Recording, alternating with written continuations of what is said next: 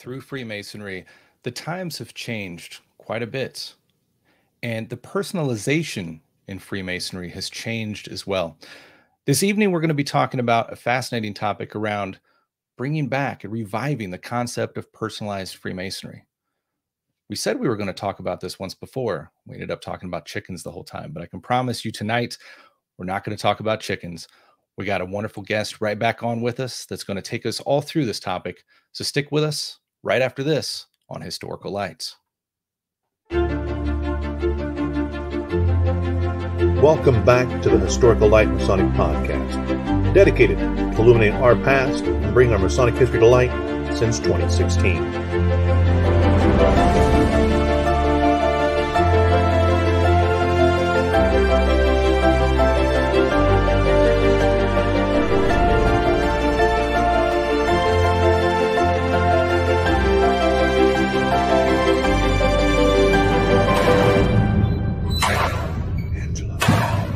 And now, enjoy the show. Welcome back, everybody, to Historical Light, an independent Masonic show focused on the historical events and aspects within Freemasonry.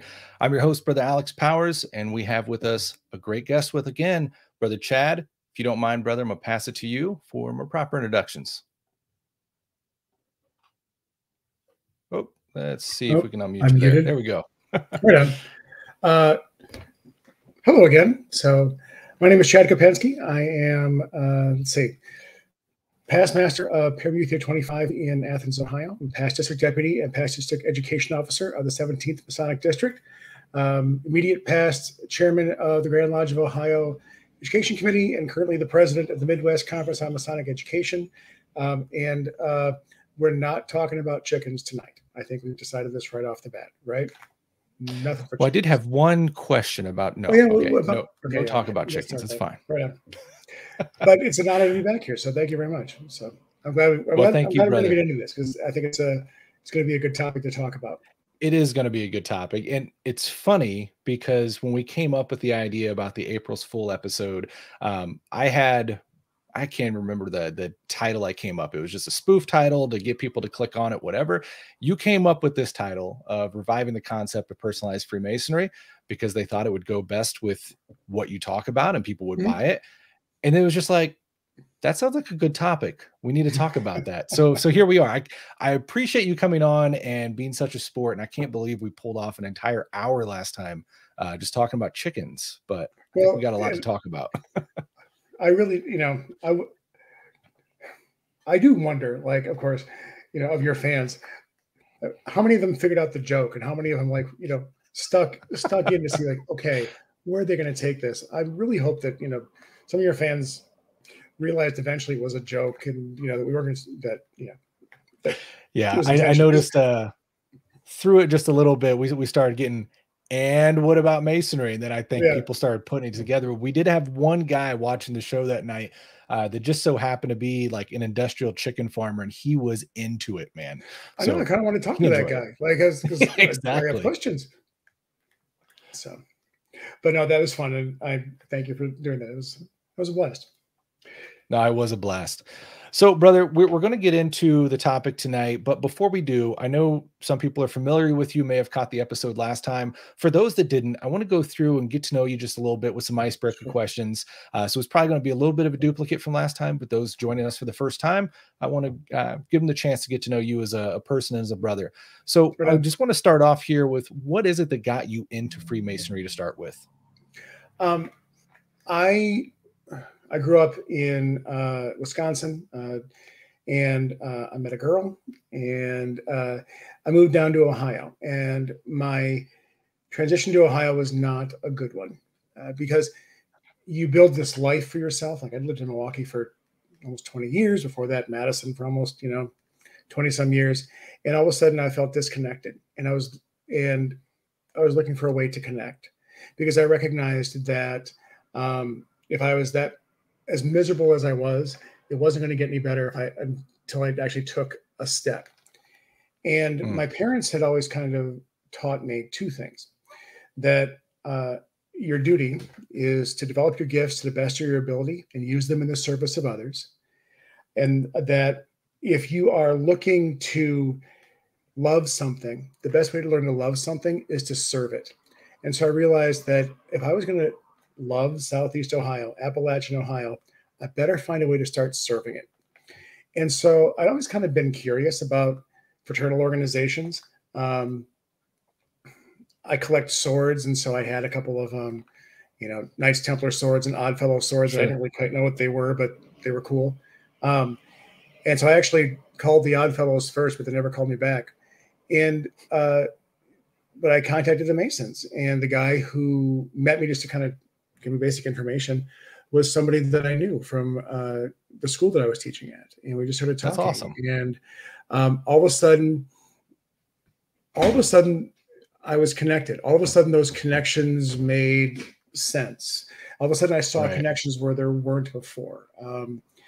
In my little town, the Masons pretty much settled the town, established the university that's here. And so when you're walking down the street, you're seeing like, oh, this is Carpenter Street. You mean Brother Carpenter, the dude whose sword is hanging in the secretary's office?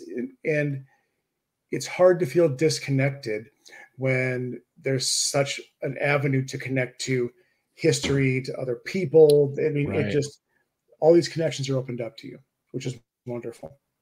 So, couldn't agree more. Well, I'm, as bad as I say saying this, I'm glad the Oddfellows didn't call you back right back, because we probably wouldn't have got a hold of you and had such a great brother we do. So maybe things worked out the way they were supposed to. Thank you. That's nice of you to say that. I kind of hope that, there's an Oddfellows Lodge that's actually nearby us. And, I'm tempted to join, but I got enough going on. I understand that. I've always been curious, just because here in Kansas, Oddfellows was a lot bigger before Freemasonry really took root. And a lot of our lodges actually started out by renting and leasing space from the Oddfellows, because the lodge rooms are so similar. So like my lodge here in Gardner originally started out in the Oddfellows Lodge 23 here in town. So, and with all the similarities, I've always had that interest. But here in Kansas, the Oddfellows are like non-existent these days. Really? We still have a Grand Lodge, and I think like 3 lodges, but I've tried reaching out, never heard anything back from them. So, yeah. So it's endemic. So that's funny.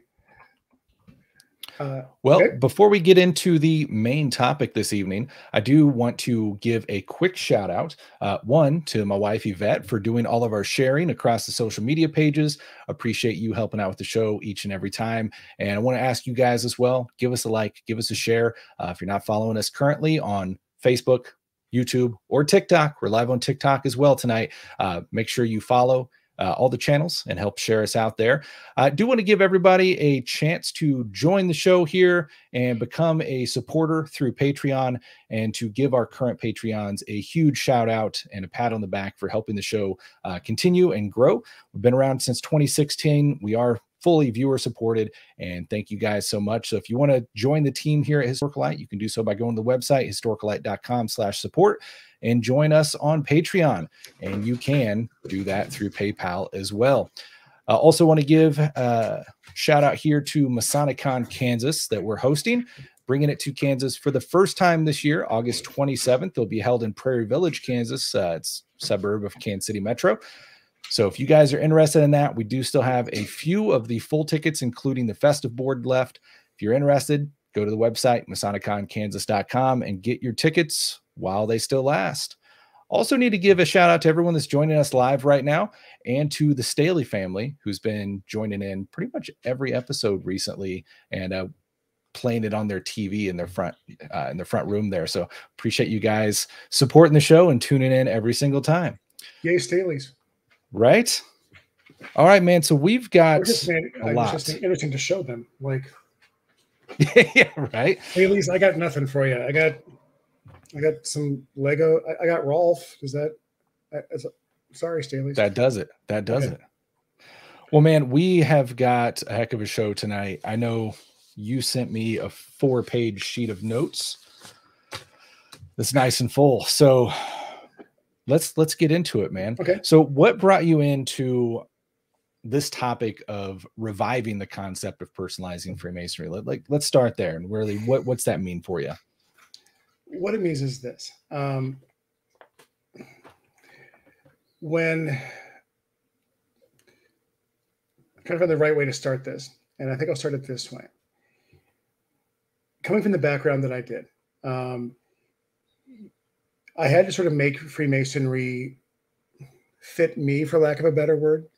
There's a number of, I come from a Jesuit university. I come from a theatrical background. I come from having a wide variety of interests and having read a number of different things. And so we're all kind of on this quest to figure out how the world works and our place in it. And Masonry is a lens for us to do that, to view Definitely. our world and to kind of figure out our place. But I had all these other things too. And so how does that fit? How does that work?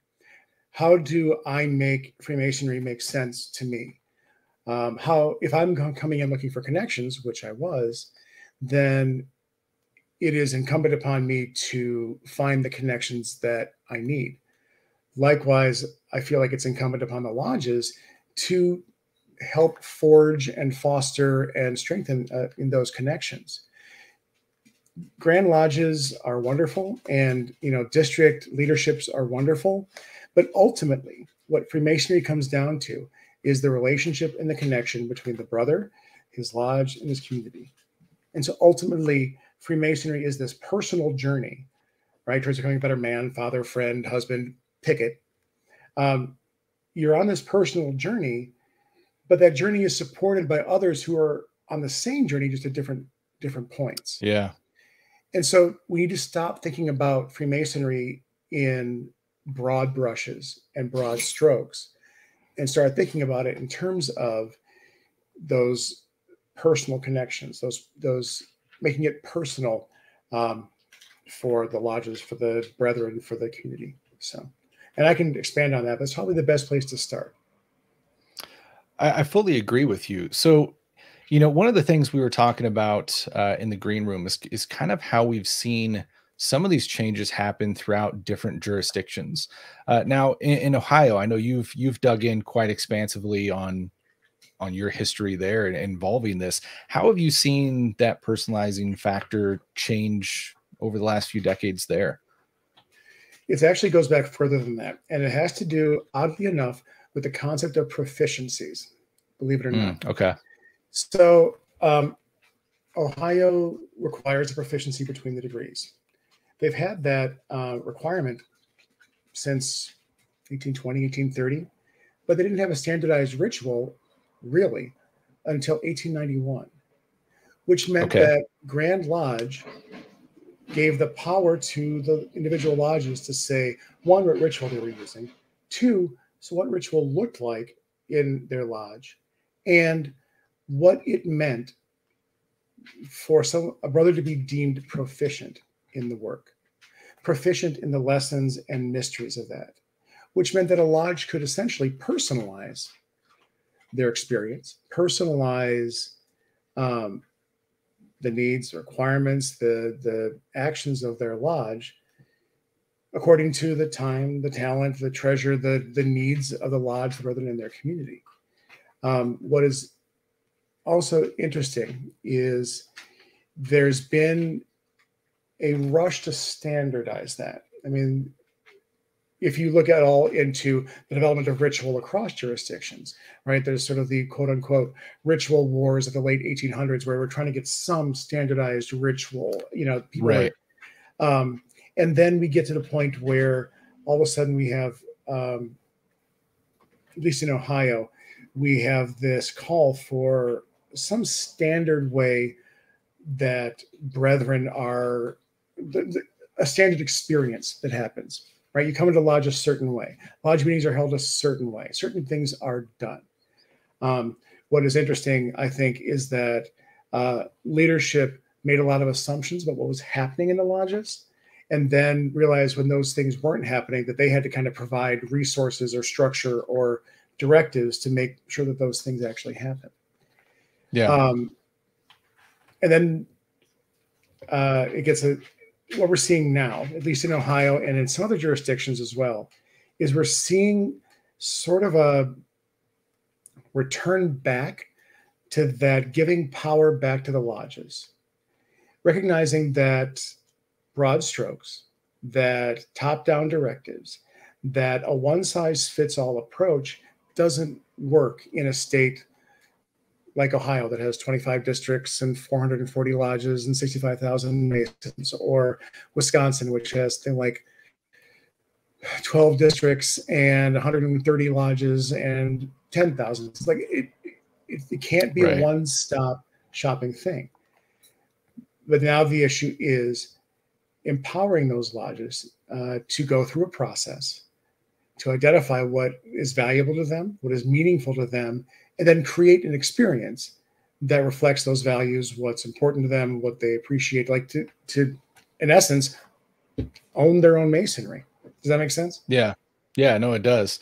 It's an interesting concept, because when you go to relate, the personalized concept of masonry to how proficiency's changed, at first you have a hard time seeing that. But starting to connect those dots, it makes sense. I mean, the ritual is kind of the cornerstone of what we do and who we are. So to that essence, it plays a huge factor in that. And many jurisdictions, even to this day, they allow the lodge to determine when a brother is proficient. Yeah, suitable proficiency. Right. And I think, and believe it or not, at least the 12 jurisdictions that are part of the Midwest Conference that I actually looked at, only one of them actually requires memorization. The rest is preferable, or it's not required at all. And so, and there's probably some historical and social reasons why, for some reason, memorization is pushed super. You must memorize this. You must, say it from every open lodge, when that wasn't always the case. In fact, for most of Freemasonry, the demand for memorization wasn't there. Yeah. But again, Kansas kind of takes an official yet an offhand-ish approach to that. We require memorization. However, we leave that suitable proficiency to the lodge to decide. So how memorized that happens to be is, up to the lodge to decide if it's good enough or not. And, and I think it's almost, I'll be honest, I appreciate that. And I like that because, ultimately, the most powerful tool in a lodge is the ballot box. Ultimately, the most powerful person in a lodge is the individual brother, right? Because that harmony of the lodge, what constitutes a lodge, their values, their personality, that should reside in the lodge. We had, over the course of many things in our history, there were a number of, for lack of a better word, controversial issues that came up. And, whether it's, probably the best way to say is somebody who's perceived as, other at that point in time in society, and whether those other people would be allowed to be members of Ohio lodges. And time again, Ohio at least gave that power back to the lodges and said, sure, that's in the ballot box. Like, we're not going to come and tell you that, you can't, we're not going to tell you that a guy with tattoos can't be a Mason. That depends on your lodge and, your culture. But alcohol, for some reason, there's like 70 years where whether a guy sold alcohol, whether he could be a Mason or not. And that was just silly. Anyway. So Facebook is hating me tonight, just for the record. I've liked 2 comments, and it's telling me that I'm transacting stuff too frequently. So for those of you out there commenting on Facebook, I'm not ignoring you. Facebook just hates me, so just bear with us. But we do have a comment here from Most Worshipful Past Grandmaster Michael Stoops. Might be a hard-hitting one, but I want to read it here and get your perspective. He says, what's coming. Hi. He says, when 58% of the Master Masons in Ohio in the last 20 years have been brought through via a one-day class, how are they truly giving back anything to the lodges? Grand Lodge is making the majority of the Masons in the state sound more cookie cutter than individualized. I would I would have to see those numbers, and he probably has seen them differently than I have, because most of the Wheeland looks at those numbers in a different way. I'm also no longer part of the education committee, and so it's difficult for me to speak for the Grand Lodge of Ohio. And so I will offer this opinion and this thought. This is going to end up being like, it's going to be a long walk, but I think I can shorten it this way. His question was, basically, it's a quality question. What quality are we bringing there? Yeah. And you know what? He's not wrong. The issue that I have with a one-day class is this. And yeah, I'm not sure I can shorten this, but we'll see what happens. Those same studies about, the drop-off rates, 3, 5, 7, 10, whatever. Statistically, the numbers that come in, regardless of how they come in, whether it's a one-day class or whether they come in traditionally, those numbers statistically at those benchmarks are pretty much the same. And so then that means what's the magic? What's the secret sauce? What's the magic thing? And what we're finding more and more is a difference between why a guy stays versus why he leaves has to do with the investment that a lodge puts in him. The time they take to make those personal connections with him, those times they take to find out, okay, what are those, what's the guy looking to connect with? He's joining for a reason. Yeah. Right. And so if a lodge takes the time to invest in those connections, more and more of the guy's going to stay. But here's the other thing that I think, again, I don't want this to be a referendum on one-day classes, because that's, it's one of those things that, they serve a purpose. Sure. The issue comes in for me, that I think it makes it in some ways really easy for a lodge to give up their responsibility. I think very often what we get is people who make one-day class Masons feel like second-class citizens. I think very often we get people who say that people coming through a one-day class, you're not really a Mason. And that's unfortunate. And to my way of thinking, if I see the Grand Hailing sign, I'm not going to ask a guy, hold on. Were you a one day? Yeah. But listen, the argument and the debate is a valid one. It really is. But in my mind, and this again goes back to this whole thing about this, is there is a duty and a responsibility in the lodge to connect with their members, regardless of how they come in. People also leave because those connections haven't been forged or they've been allowed to decay. And so if we can get lodges to stop thinking in terms of guys coming in the door and start thinking about meaningful connections, I think we're going to be able to solve some of those problems, or at least look at them in a different way or attack them a different way. Right. And again, all respect to most Brother Stoops, and believe me, I know that he's very passionate about this. I'm not the guy to argue. I'm not the guy to argue with, because I don't represent Grand Lodge of Ohio. I have a particular viewpoint on it. Sure. Well, I think what it really comes down to, like you had mentioned on it, is that value factor, and also with with the bulk approach, how can you give an individualized experience when we're going through stuff like, even to take it outside of Blue Lodge, but Scottish Rite reunions and Blue Lodge one-day classes and such. But one thing you mentioned there that I do want to point out, because I have heard people say that, and it's not right and it's not fair. And I know the majority of Masons do not feel that way. And that's that's pointing out the fact of, if you went through a one-day class, you're not a Mason or you're not a full Mason. And, you know, to bring up, because Most Worshipful Stoops kind of got us on this topic here. I've personally heard him say this before too. The beef is not with the Mason himself. If you went through a one-day class, exactly, it's with the process, the approach, because it's about you.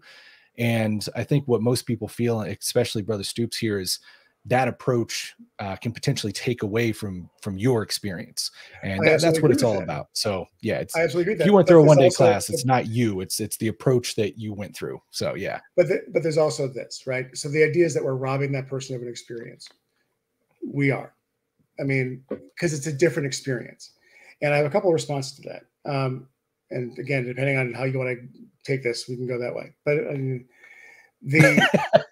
you know, think about when Masons say was the golden age of Masonry, right? That post World War II, pre-Vietnam era, when lodges were, you know, bringing in 400 or 500 people over the course of a year, the traditional way. There were a lot of assumptions that kind of mentoring, that kind of proficiency was being done. And what they found, and this goes back, honestly, back to the 1800s, that because the lodge determined what made a guy proficient, there wasn't any real, the lodge determined when a guy was proficient. And some lodges took it very seriously, and some lodges just said, okay, you know, you're proficient. So, I mean, that goes back to, I guess, another way of looking at this, which is I recognize that there is value, absolute value. I mean, I went through the quote unquote traditional way, and I got a lot out of, you know, the degrees and taking the time I did to learn my proficiency, because I also recognize what the proficiencies are supposed to do. And I'm not sure that all brethren understand what proficiencies are also. I mean, there's a specific reason for the proficiencies that I don't think we totally talk about. But I also had a brother once, because I used to be that guy who would sort of say, well, those one-day classers, those aren't, you know, real Masons. What changed my thinking was a brother said to me once, why should my experience reflect your values? Why should the way, like, if I want to be a Mason, but I have these limitations, whether it's memory or time or whatever, why does my entry into lodge, why does my entry in the craft, why does my experience have to reflect your values? And I'm like, yeah, I'm not sure that I have an answer for that. So it changed my thinking that, it just changed my thinking on that. So. No, and I think you're dead on point. You got some excellent comebacks and some points there that, you know, need to be addressed. So 100%. The hard part is there isn't necessarily one right answer. You know, one-day classes, they serve a purpose. They do. But I think it's also far too easy for lodges to abrogate the responsibility. So, right. And that's one thing I know that in Ohio we're trying to hammer home, is that your responsibility to that brother is the same regardless of how he comes in. 100%. So we do have a comment here from Brother Clark on the Facebook side, who actually said he originally joined in on TikTok this evening. So thank you for that, brother. But he put on here, let me pull this up and read it. Said, so switching over to Facebook, I came halfway through a one-day class and I returned all my work, and I've been mentor to 3 candidates. Nobody in my home lodge connect with me, so I had to drive to another lodge to seek that out. Is that a bad thing? No, because here's the deal. And this is going back to what I, why do guys join Masonry? They're looking to connect, right? How many Facebook friends do you have, Alex? 3,000, 9,000, 120,000? Well, Facebook friends stopped you at 5,000. Okay, so fine. Who knows? How many honest to God friends do you have? How many guys or women do you talk to on a regular basis? On a regular basis, I talk to a group of less than 100, less than 10. Right. And to specify, that would be guys that I can truly confide in 100%. Like, right. Yeah, it's a small group. You know right. what I mean? So we live in a world that we are hyper accessible and we are connected at a particular level, but guys are looking to connect deeply with something. It could be history. It could be their communities. It could be deity. It could be like-minded individuals. It could be,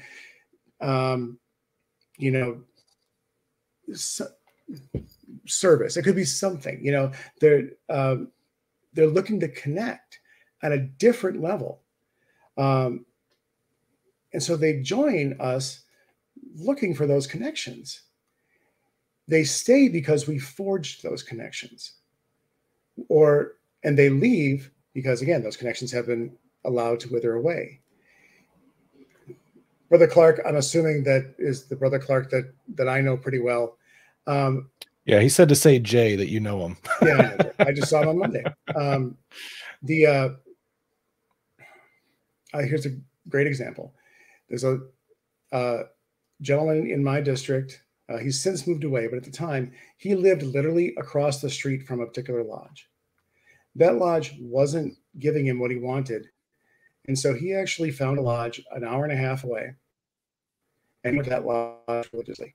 And he said, Chad, I'm for what I'm looking for, it is worth my time to drive an hour and a half to get the connections and the experience that I want, that reflects my values, that reflects what I think is important and what I want out of Masonry, when I wouldn't even cross the street for that lodge. And some guys would. Some guys are looking for what? Yeah. I don't know. Bottle Cap Lodge. I mean, Bottle Cap Lodge right there, they do really great stuff, with, I don't know, they've got great fellowship and they do great things in the community, but that's not what that dude wanted. He was looking for something else. He was looking for education and ritual and esoterica and whatever. So he was worth it drive and a half to go to. I'm just going to keep pulling things off my desk, and I'm going to name lodges that, by the way. So he went to Yo-Yo Lodge because that gave him what he wanted when he wouldn't cross the street for Bottle Cap Lodge. So this is how we got Cheeseball Lodge in the notes, right? Correct?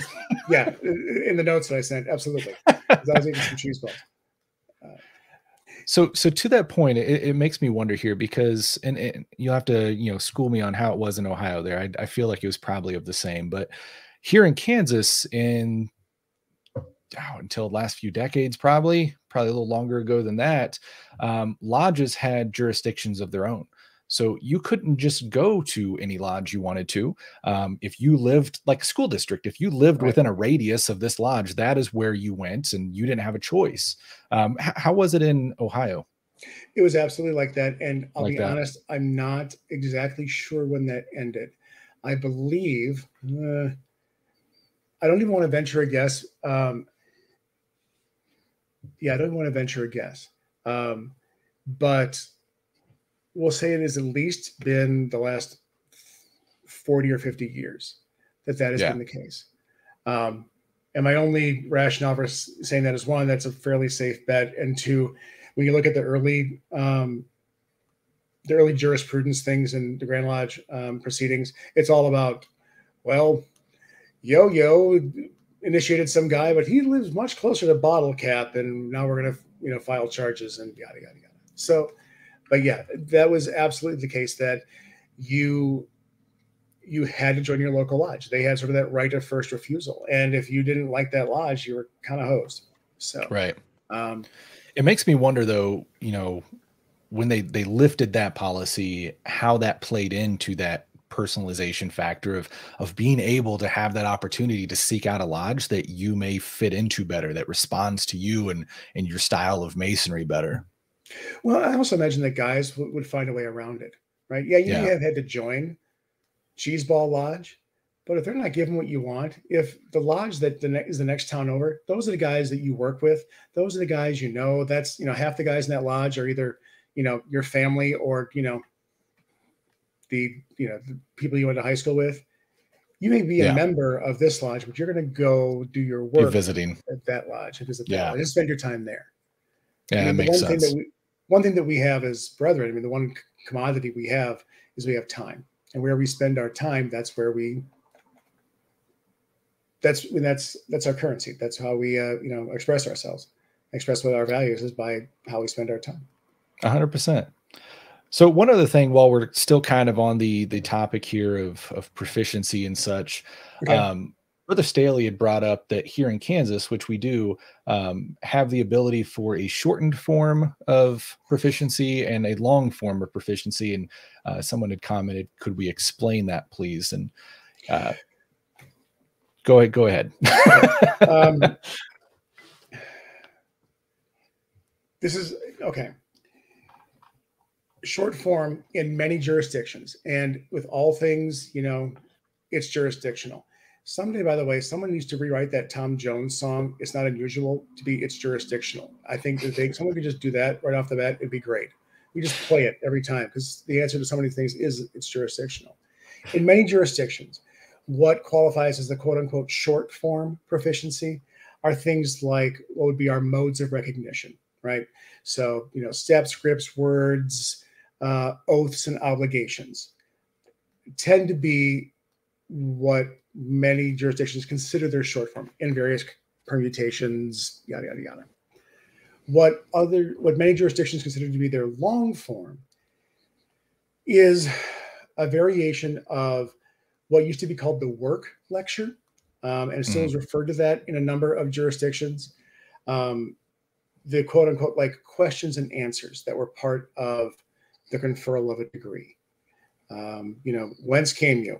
From the lodge of, what came you here to do? And then there's the response. And so there's that, for many jurisdictions, those quote unquote questions that you would find in the work lecture in, pick it, whatever version of Preston Webb or whatever version of the ritual that you have, along with a demonstration of steps, grips, words, modes of recognition, that usually consists the long form.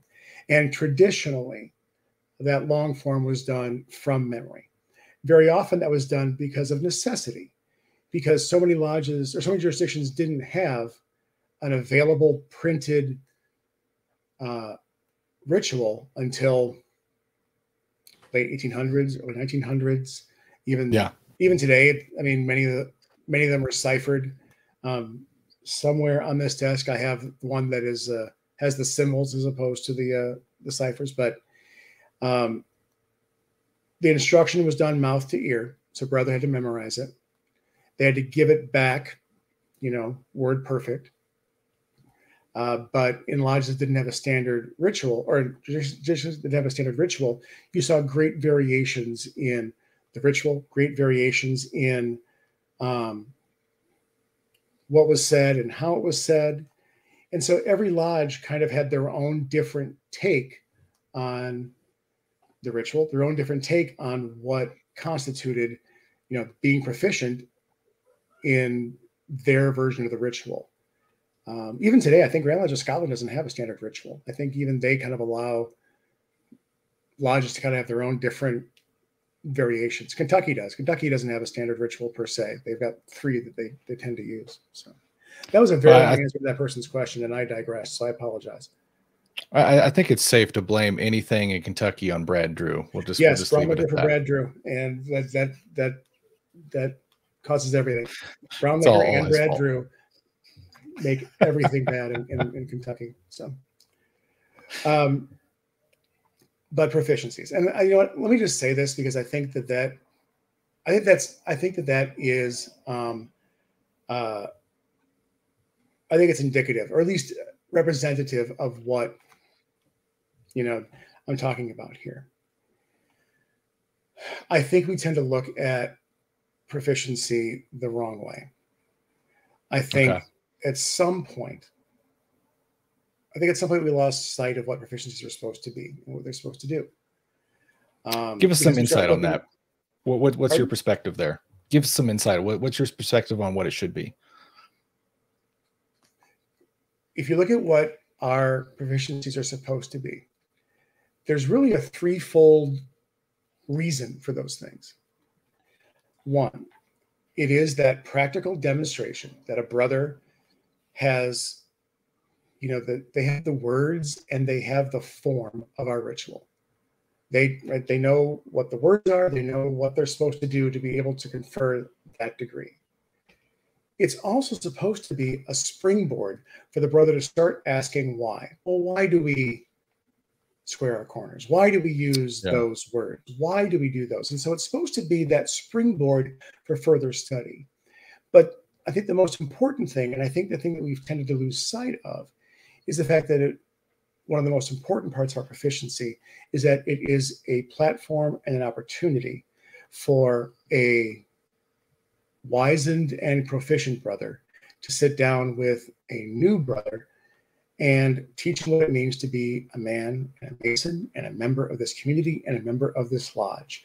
And, because I'm assuming you've mentored candidates like I have, right? If you're sitting down for an hour, how much are you really drilling on the words, and how much are you starting to talk about, my daughter did this, the dogs did this, listen, this is what's going on in my life. And, this my wife says, it's those bonds and those friendships that are formed, and the proficiency is kind of a means to that end.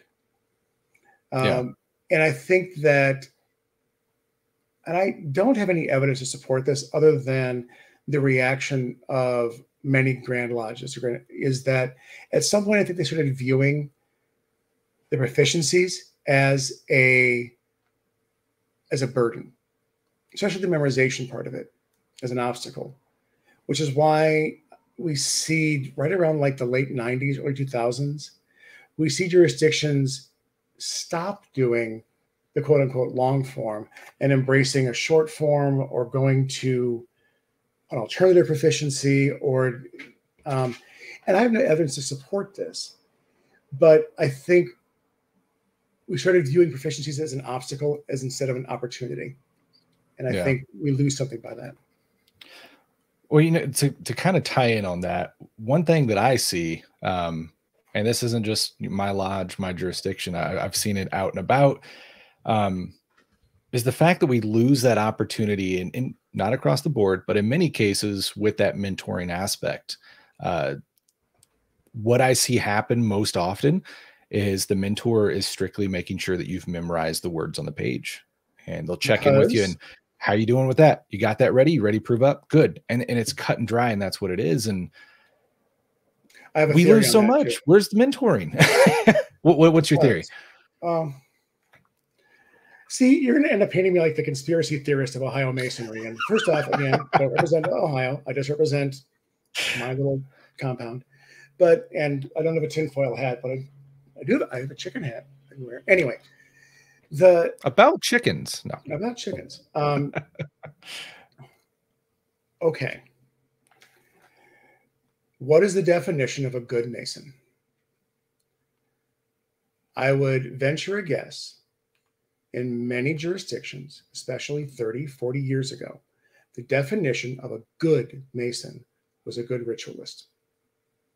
I could see that 100%. If you look also at when we started doing inspections of lodges, it was the ritual, because that's pretty easy to inspect. It's either right or it's wrong, especially once we have a written standardized ritual.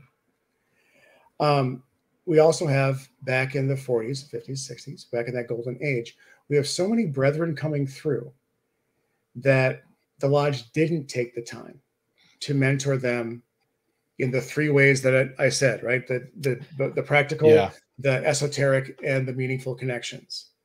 So we have guys who, in their mind, proficiencies are all about, one, the practical, not the esoteric and not the meaningful connections. And they can't pass on what they didn't receive. That's true. And, I think that kind of ties in perfectly to a little bit of the chat we were having in the green room about how a lot of our lodges get so stuck in something that was 40 years ago, thinking it's still current. Like, my lodge, often talking about how much we help other lodges with degree work when we really haven't done that in years. We hold our own, but no, we're not helping all these other lodges. When you ask them about it, it's, oh, well, yeah, that was probably 10 years ago. It's 10 years ago. And where I see that and where it bothers me the most is I'm a big fan of what I would call intentional ritual. Like, and I am very lucky. I live in a state that has very pointedly said that where the ritual is silent, the lodge can interpret, right? So in theory, I could translate our ritual into Klingon and I could have a Klingon lodge. Now, it would require a lot of effort, and I don't know that I could actually justify doing a lodge in Klingon. But I mean, in theory, I could do that. And we have some jurisdictions where playing music is absolutely verboten. Their mindset is where the ritual is silent, the lodge, is prohibited. So we're a little lucky in this.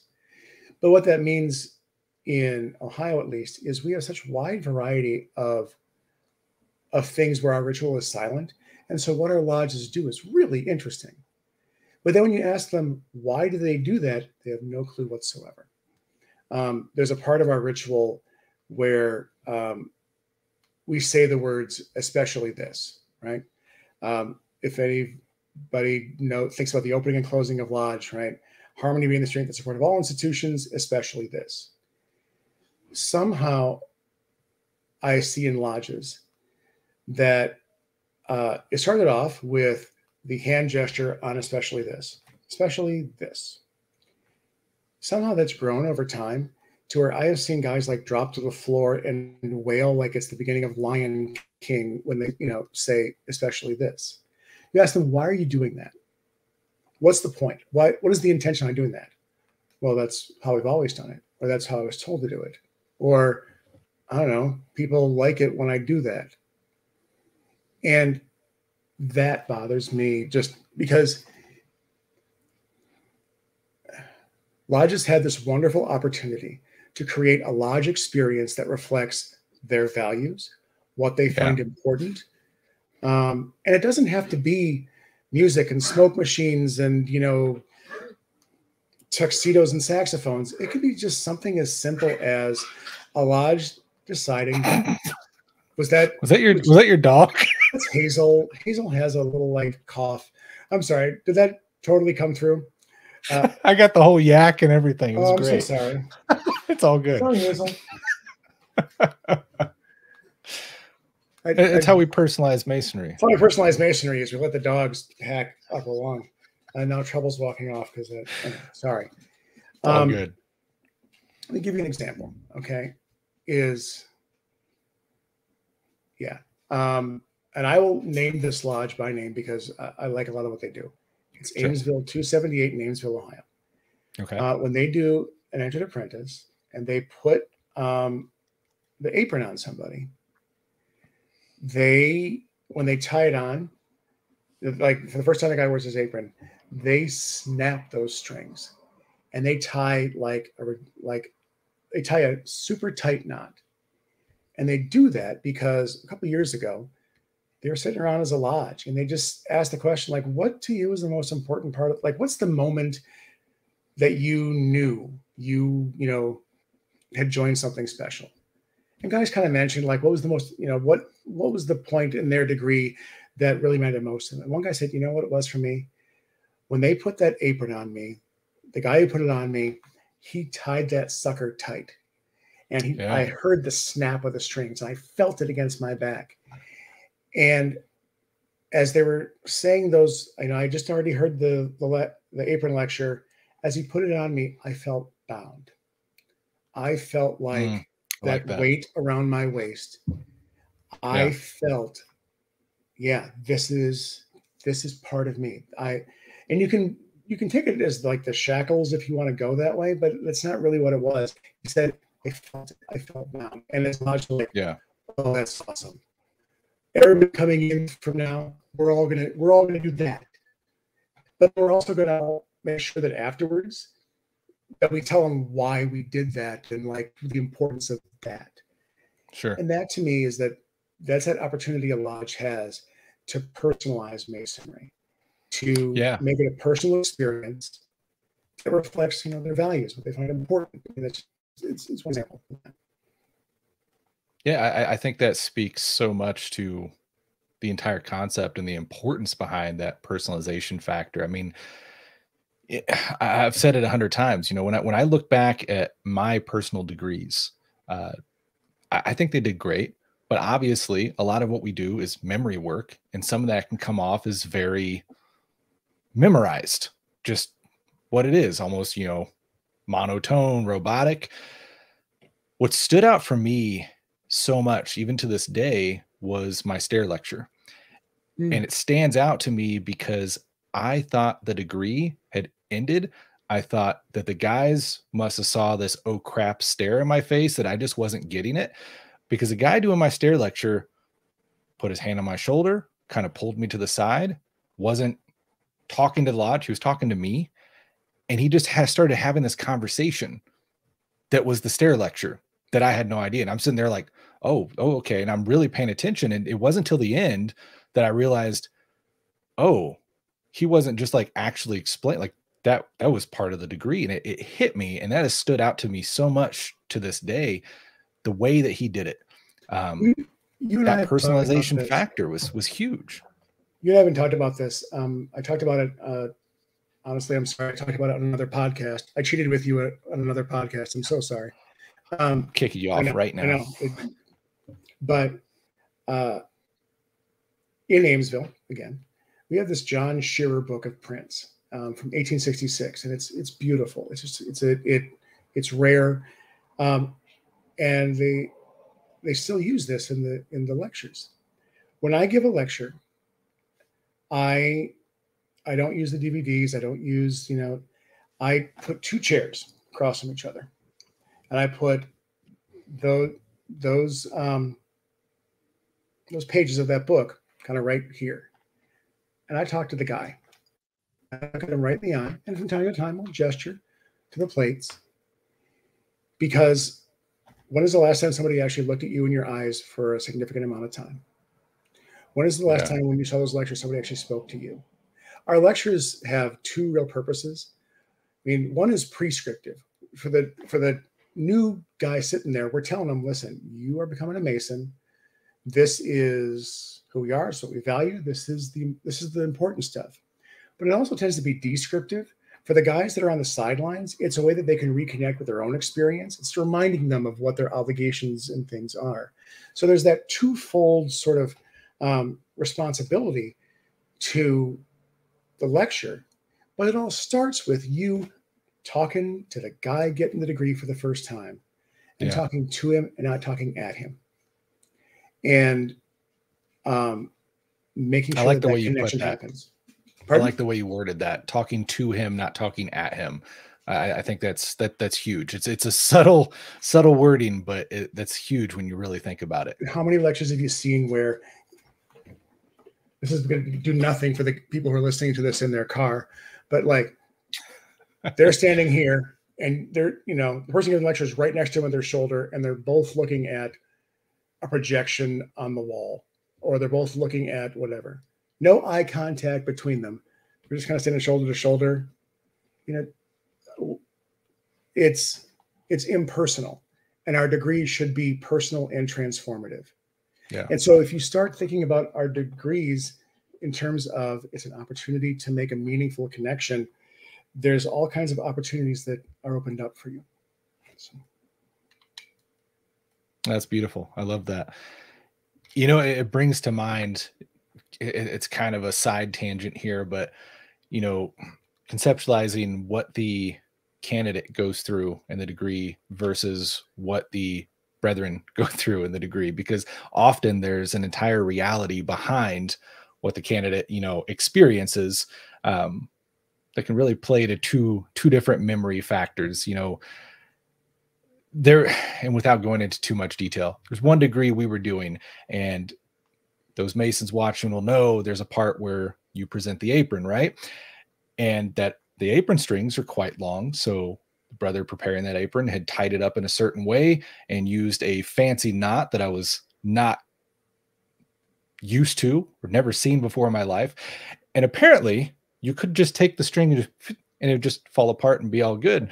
I'm up there trying to, do my lecture and in the moment, and I'm very OCD. So if you throw me off one little bit, the whole thing just goes out of my head.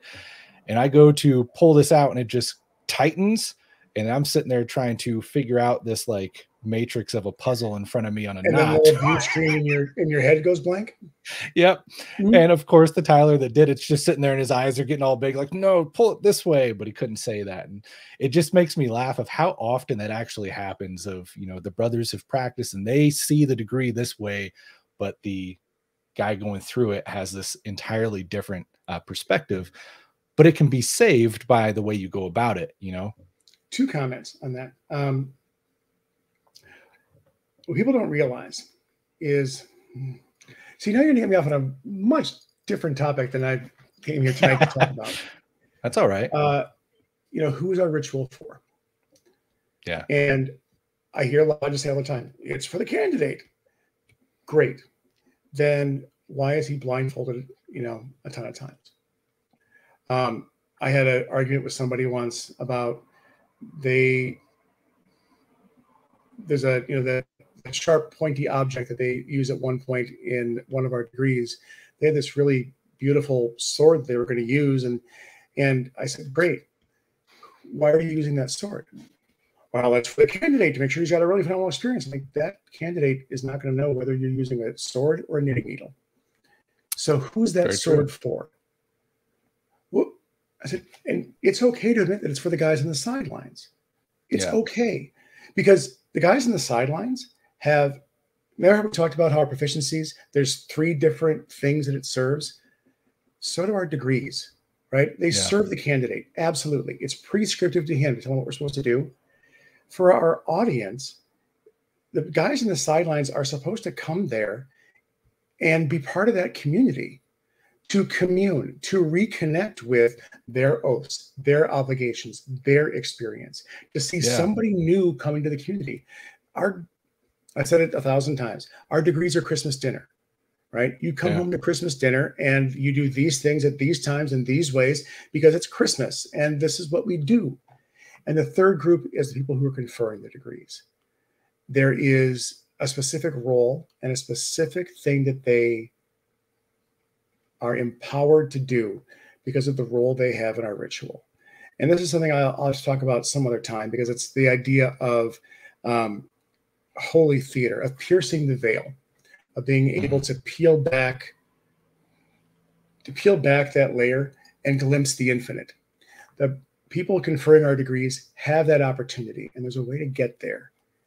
But a lot of that starts with the officers of your lodge sitting down and having that conversation of, this is who we are as a lodge. This is what we value. This is the kind of experience we want to offer to our candidates coming in the door, our guys sitting on the sidelines, and us as officers. Yeah. The experience we offer reflects our values, reflects what we find important. So let's work together to craft that experience for those 3 constituencies that reflect our values and our what we find important. 100%. So we got to nothing on those 4 pages that I gave you. That's all right, though. It's been a great chat, honestly. And I think, just letting it go often yields some of the best conversation. Well, yeah. We are coming up on 9 o'clock here, but before we hit that, I want to hit on 2 points before they leave my head. Sure. One, Brother Stoops left another comment just right along with what we're saying there, saying, why do we all clap when the lecture's finished? That's an excellent point. It ties right in there. The other thing, what you're saying, I think it fires on all cylinders for that communal aspect. Obviously, the degree itself is a rite of passage for that initiate, for that brother. But at the same time, if that's the only light you view it in when you're doing the degree, that's how it's going to come off. It's going to come off as mundane, as a task. Yes. If like you're saying, that brother chose that sword, that wasn't for the candidate that was blind. He didn't, like you said, he didn't know if that was a knitting needle, a pencil, what so have you. He did it for for that brother. Exactly. He did it for him and the audience. And here's the thing: why? that if your listeners take nothing else from what I said, because I say a lot. When you sit on the sidelines, that's an opportunity, right? Meaningful connections. That's why guys join. That's why guys stay. I love hearing the stories of the night that you were raised or the night that you were initiated. Who was there? Yeah. Who were the personalities? The guys who are joining your lodge are looking to join a community, which means they want to know the in jokes. They want to know those same stories. So I would love it if you took that new guy who just got initiated and saying, this is what you saw. Let me tell you what happened the night that I was initiated. Yeah. That guy, that old guy who's sitting there in the corner who looks crabby, he was the master that night. And here's what he wore. Here's what happened. And, you know, the guy who was back in the prep room with me was C. Keith Bateman, and he kept that thing like at 10 degrees because he thought it was funny. But you have an opportunity to connect. And not just with the new guy, the guys on the sidelines. I want you to think about the oldest past master you have in your lodge right now. How connected does he feel? Because when he was 20, 30, 40, 50, all those guys that he knew when he was in lodge, all those guys that he has stories about and in jokes about and everything like that, he's probably pretty sick of having to explain who C. Keith Bateman is. So why should he bother coming back? Because it's just too tiring. He doesn't know the jokes. He doesn't have those connections. Why should I come back? But if he has the opportunity to connect with those new guys coming in and say, let me tell you about C. Keith Bateman. Let me tell you what happened the night that I was there. Let's keep those stories alive and those brethren alive. Let's keep those connections alive, because the guys coming in, that's the good stuff they want. The guys who are there, they don't want to let those connections die. And it's those connections that define a lodge. It's those connections that keep a lodge going and make the lodge unique in quality. So 100%. Well, brother, I want to let this conversation come to a natural end, so we'll continue here, but we are at the 9 o'clock hour. So right on. If you would be so kind, we'll see if you'll offer us a toast this evening. Let me offer a toast. Dear sweet Lord, I haven't just off the top of your dome. Let's go. Just no chickens. That's all. That's all I ask. I want to offer a toast to Brother Andy Stone. Brother Andy Stone was he was a senior deacon the night that I was initiated. And I knew that I was in the right place and I'd made the right choice to join when he whispered in my ear, follow your guide and fear no danger. He let me know that I was in the right place because he let me know that I was connected and that somebody had my back. So I'd like to offer a toast to Brother Andy Stone and all the brothers out there who have each other's backs. To them. To them. Cheers.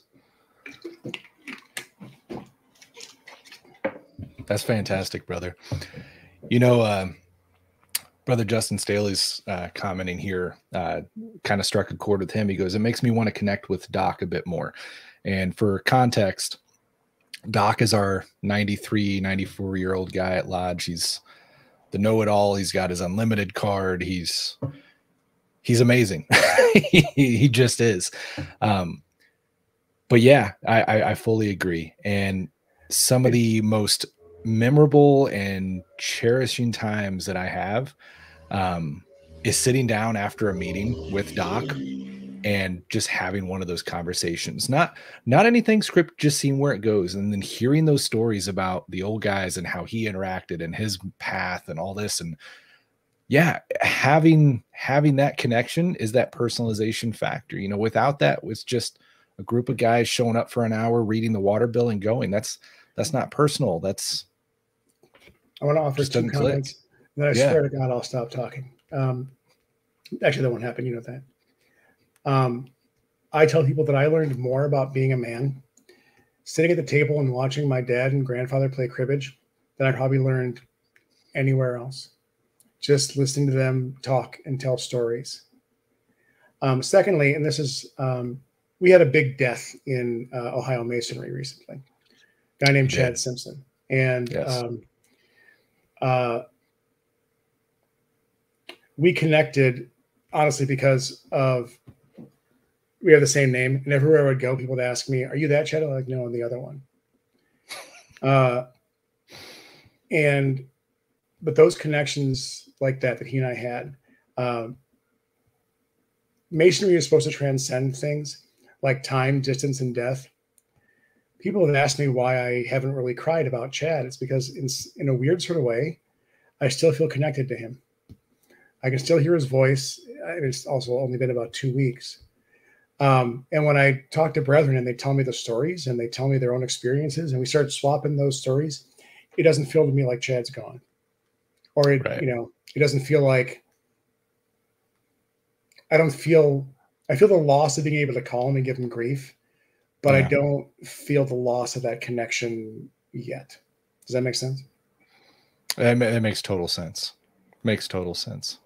My father-in-law was the entire reason I joined Masonry. He was my mentor through the degrees.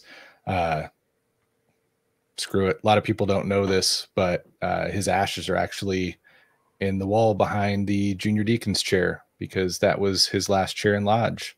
That's currently where I'm sitting this year. And that's my connection with him. And I feel him every time I'm there. So it's been years at this point, but I think in a lot of ways, still not real to me either. And I'm still able to connect with him on that level. So it's different, right? Like it is. I mean, it's like going back to your old high school. Like you're looking for proof that you were there because those connections so affected you that obviously the connections you had there must have had some kind of physical effect on things around you. You kind of go looking to see like where you carved your initials in or something happened. Sorry, we can go a whole other hour on other things, but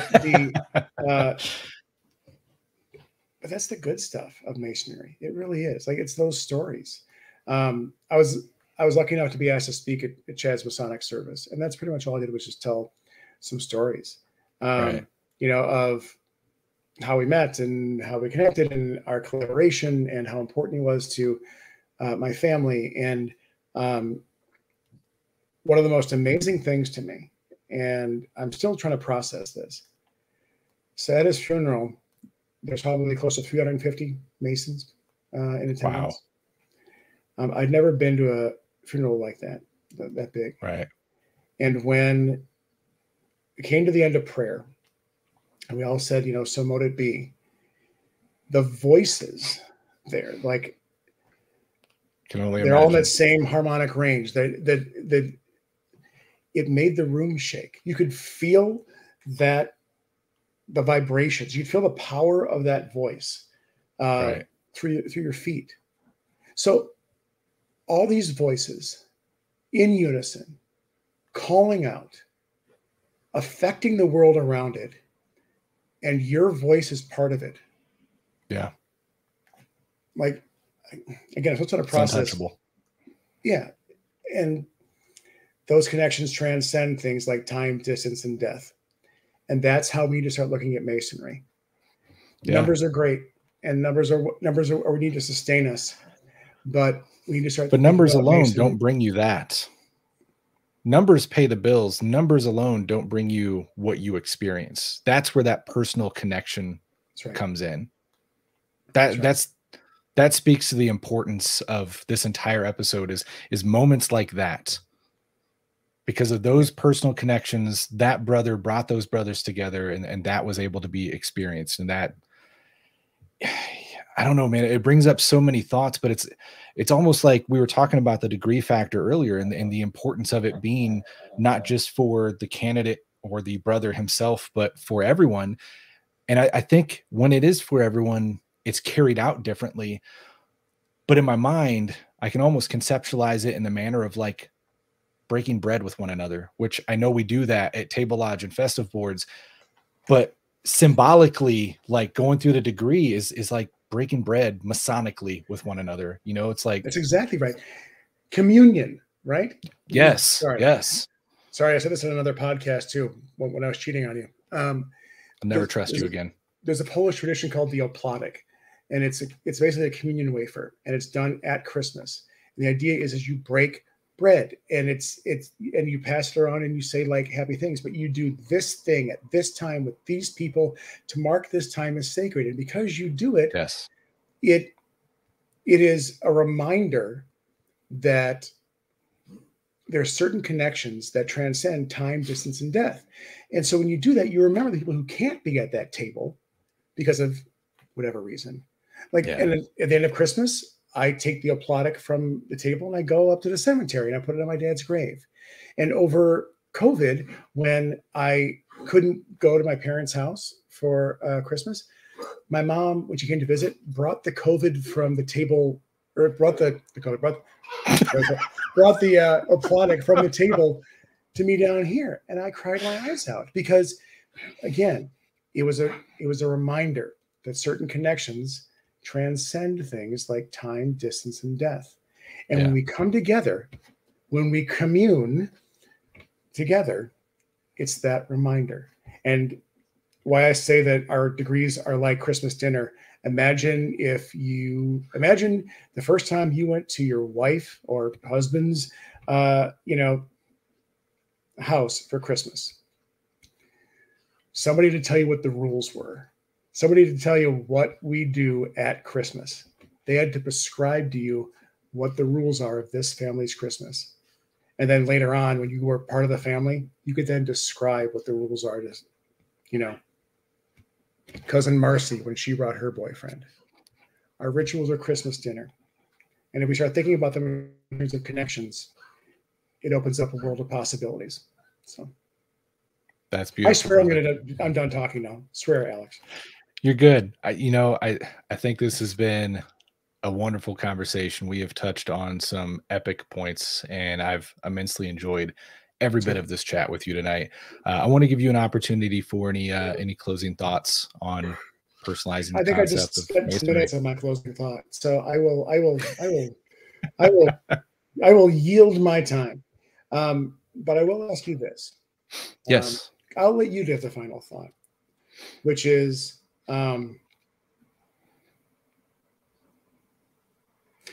this. What are the connections in Masonry given you? A whole new identity. I came into Masonry young. I wish I came in younger, but I think I came in at the right time. Any younger, I don't think it would have clicked. There's always that want, but everything happens for a reason. But within that, there's not, and God, this makes me sound pathetic, but there's not much outside of Masonry that exists from my life before, right? Like I think a lot of that's for purpose, for reason, that Masonry has showed me the course that I wanted, that I desired, that I needed. And it has honestly given me more than I could ever put into words. And I think that is why I'm such a go-getter, and I'm always doing something Masonic, just because as much as I'm always searching for that experience or whatever, at the same time, I'm always looking for a way to give back to even a small smidge of what Masonry's done for me, what it's opened my eyes to, what it's altered the course of, my life, of who I am, and, changed me for the better. But obviously still much more improving to go. But to sum it up, everything. Here. Absolutely. Yeah. Totally agree. Thank you for this opportunity. I enjoyed doing the chicken episode, but I really enjoyed this. So, it was an honor to be here. It was, thank you for letting me speak and talk about this. This was incredibly fun. So thank you. Thank you, my brother. You're one of a kind. We're definitely going to have you on again. It's been an immensely enjoyable conversation.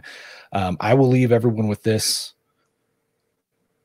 Sit with that and meditate on reviving the concept of personalized Freemasonry. Think about what that means for you, for your lodge. Think about how that applies or hasn't applied in your experience and how you could improve upon that. Because I really think that is going to be the driving force that dictates where Masonry goes from here. And that is all up to you individually. So think about it and push it. We can save Masonry together, brothers. With that, I want to thank you, my brother, so much for joining me once again. Really, really great conversation this evening. I want to thank all of you for joining live on the multiple platforms. And until next time, we'll see you here in 2 weeks. Stay careful. Love you guys. Keep seeking light. See you, brothers.